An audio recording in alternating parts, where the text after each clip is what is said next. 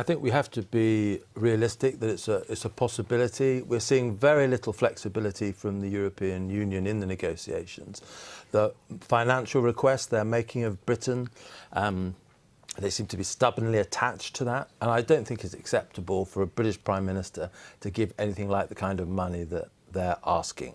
So I think it's essential that we aren't backed into a corner at the end of this negotiations where we have to accept whatever we are offered by Brussels. And so a no deal is very undesirable. Let's absolutely be clear.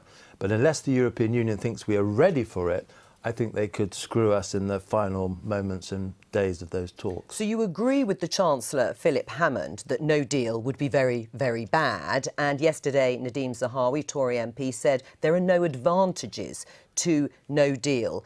You agree with that rhetoric? I think it's very difficult and very disappointing, and I don't think it will come to that, because the consequences for Europe means that they will get no financial settlement from Britain. It means that there will be tariffs on European exporters, and there will be some difficulties at port. So Europe doesn't want it either, but we must be prepared for it. And I think Theresa May should be putting a high-level cabinet minister with proper resources in charge of preparations for this outcome. So you would like to see more time and more money invested in it? I think if Britain looks like it is ready for a no deal and beginning to accommodate itself to it, I think the European Union will be forced to be more reasonable in the talks. The sort of slightly perverse thing is, the more Britain is ready for no deal, the less likely it is.